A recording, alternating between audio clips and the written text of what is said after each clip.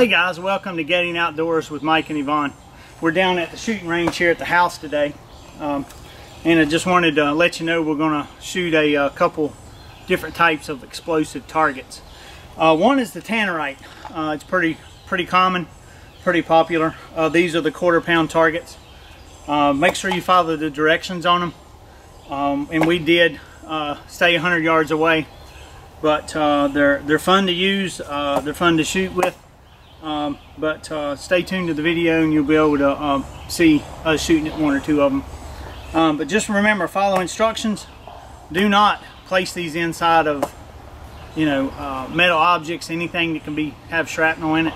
If you do put it in something, put it inside of watermelons, cantaloupe, things like that. So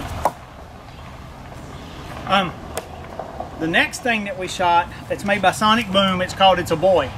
I don't know if any of y'all have seen this before, but it's basically something for when you have a kid. They sell them in pink and they sell them in blue. But it's basically a Tannerite product with 32 ounces of chalk sitting on top of it. So when you shoot it, you have a good amount of explosion and you have this blue chalk that rises in the air, and you'll be able to see that on the video too. Just as a thought, you can take the same Tannerite and get the chalk that we use on the construction sites, put it in a container and put it on top.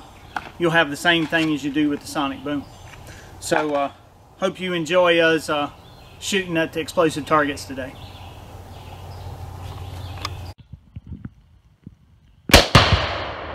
Ooh. Go ahead. We're good. Woohoo!